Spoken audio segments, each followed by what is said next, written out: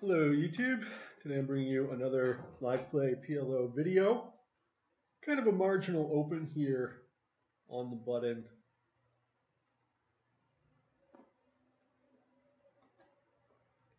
And I could bet the flop for sure, but I chose not to.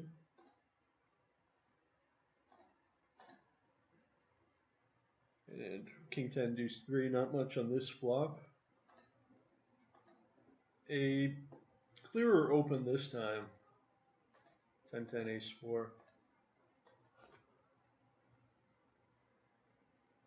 And I would probably have defended those jacks. And I'm going to get in this pot with these jacks.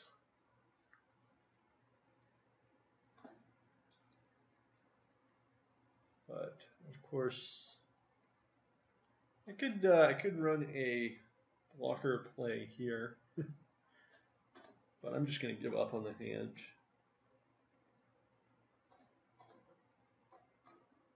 Again, a kind of marginal open on the button. And I'm going to c-bet, folding of course to a check pot. And pretty much giving up on the hand at this point.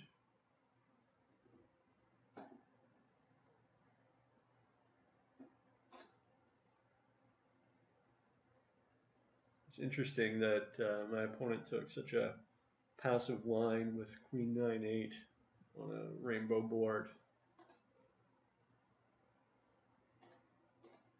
Opening again from the button. I like to raise fairly liberally on the button in a shorthanded game. Double suited jacks, out of position. I'm going to call, try to bring this guy, the big blind, in. I probably do all right even against a somewhat tight range here. And I think the best play here is to bet. I don't want to check raise my passive opponent. I think that's a mistake.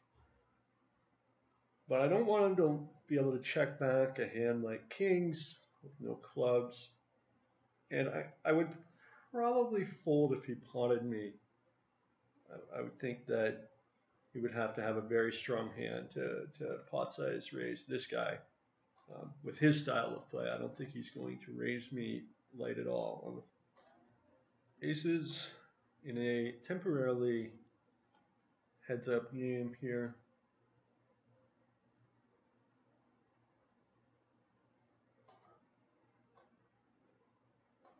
Pretty decent flop, although my hand would look a lot less good if my opponent chose to raise there.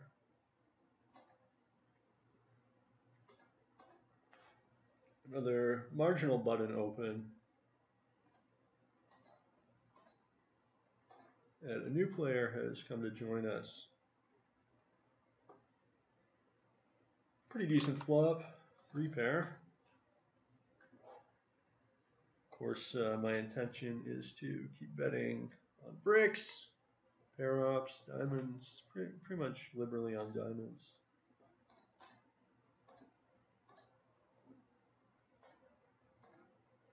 Sixes on the button with some connecting cards, taking down the blinds.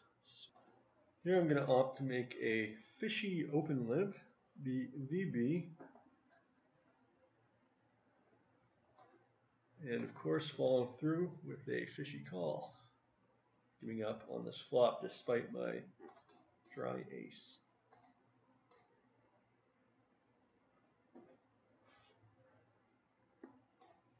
Opening again, another marginal hand, flopping pretty gin.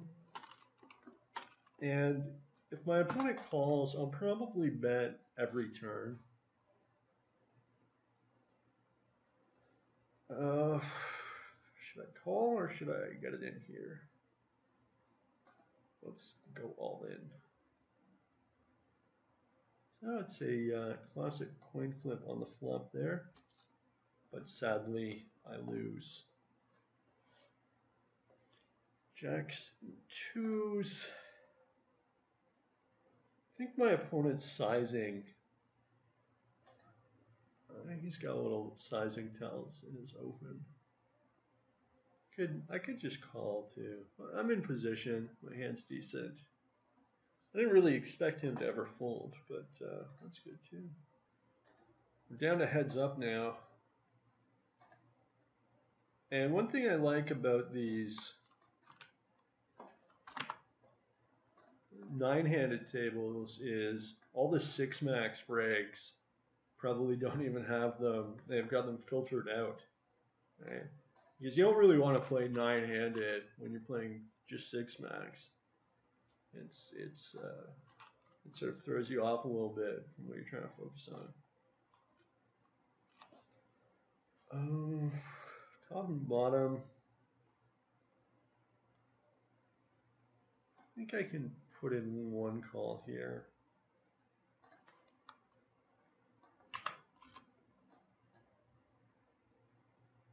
He's probably got something like kings. If he calls, I'll give up on the hand.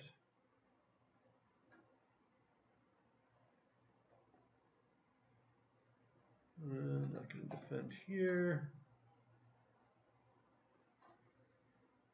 So this hand, I raised pre-flop. It's heads up for this hand, and I check back the flop.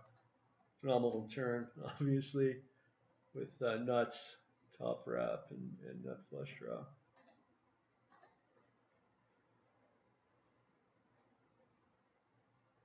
So my just a note on my labeling: red is loose, aggressive, regular. Yellow is fish, and green is whale. So a whale is a recreational player that plays extremely loose. You'll note that both of these players posted to get in the game, or actually you can't really note that.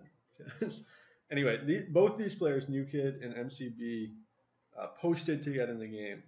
And this is a classic sign of a recreational player. Usually, not always, but usually a regular will wait for the big blind to get in the game. So that's just something that you should observe and note when your opponents do it.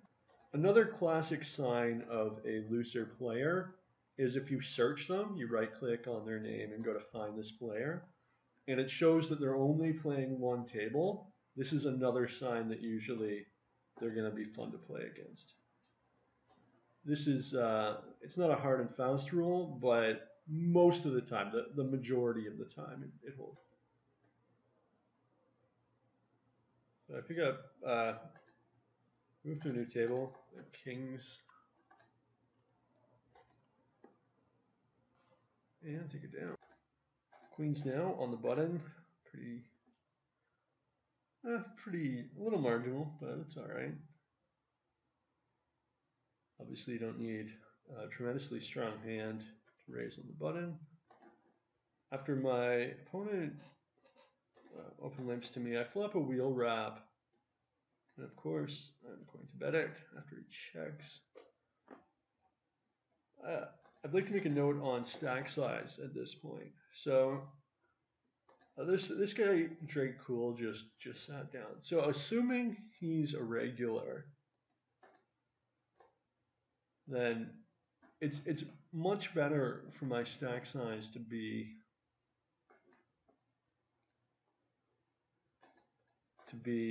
here at $4 with these guys than it would be to be at a $10 stack. You want your stack size to be around where the fish are. That's assuming he's a regular. Of course, if he's not, then I want to cover him. Queens now. With some nice side cards. Problem is this guy hasn't raised in 30 hands. I'm going to knit fold. So a couple more players have joined the table, and I am going to buy in full now to cover them, but I like to wait until I'm on the button or to do so. Kings now in late position, and two options really present themselves.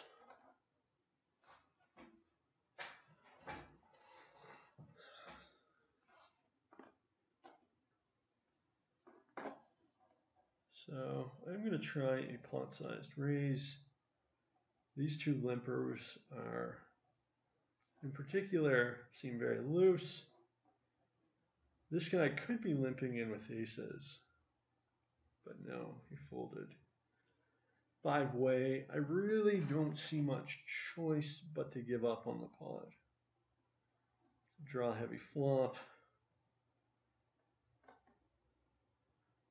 And, I mean, getting a pretty nice price against him. I would have been in pretty bad shape and run out a miracle win. I wonder what my equity was there. Let's check it out. Apparently I am losing today. Who knew?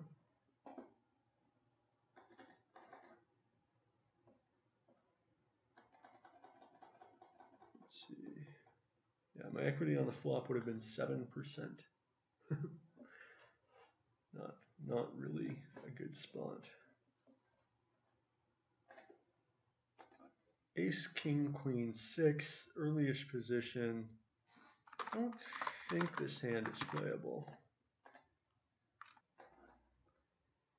Another sort of pretty hand, but bad position, so in the muck it goes. Kings on the button. And this is a pretty nice situation. Two very loose players limping in. But I'm not going to try to bluff out all these guys. In general, you shouldn't bluff too much when the pot is 4-handed or 5-handed.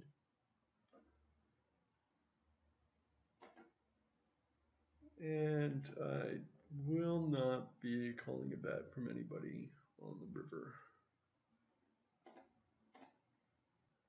3 aces in the cutoff.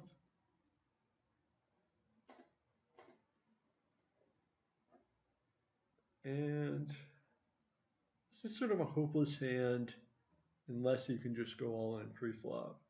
But the nice thing is, you know you're never chopping against another pair of aces.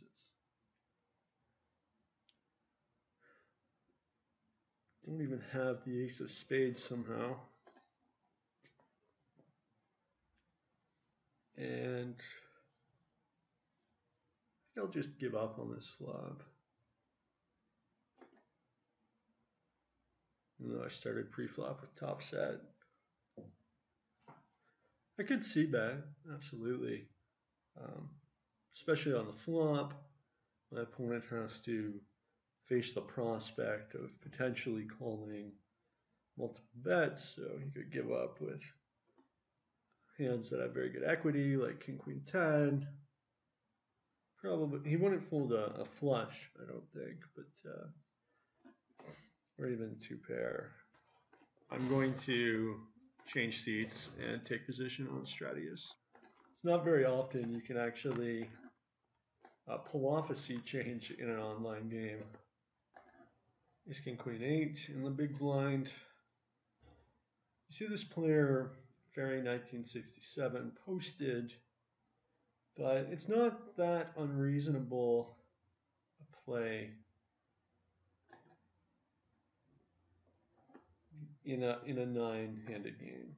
So, although that's a little unusual to post and then leave before the hand is even completed. One thing you can do too is even after a player left, you can type their name in this little box here, and then you can mark them for future game selection purposes. Probably this short stack here who's waiting for the big blind is a reg, despite his short stackedness. Got a somewhat alright rundown early position. Folding kind of seems attractive too. Not a phenomenally powerful hand by any means. And in general, I think that gaps at the top are less desirable. I'm going to fold this potentially playable hand. Somewhat decent hand here in the big blind. And this is a very suspect raise. A very loose call. Pretty tempted to 3-bet here.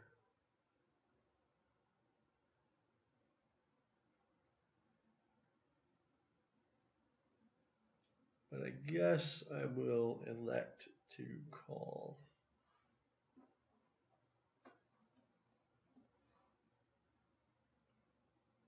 A lot of options on this flop.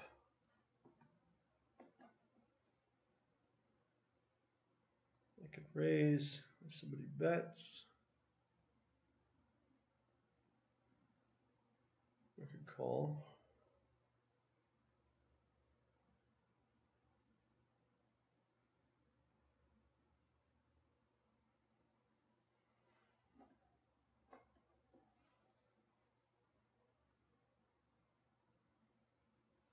I'll take the aggressive action.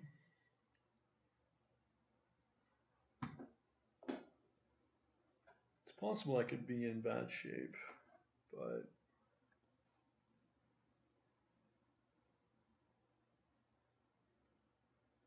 that's pretty lucky actually. Two guys having top two there. You can't really expect that to happen very much.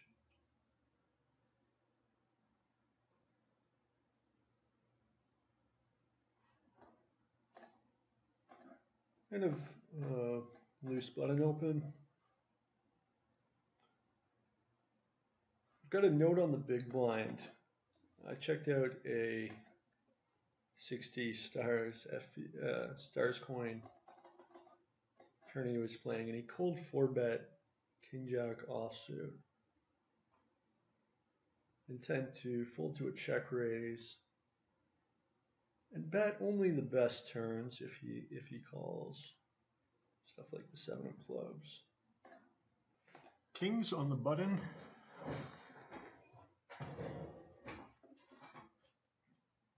And flat here. Kind of hoping that this guy 3-bets and Spinati calls. Pretty tight open raising range here, or ISOing range. If he checks, I'll bet, and if he bets, I will fold. Don't know if I can stack off versus Petractor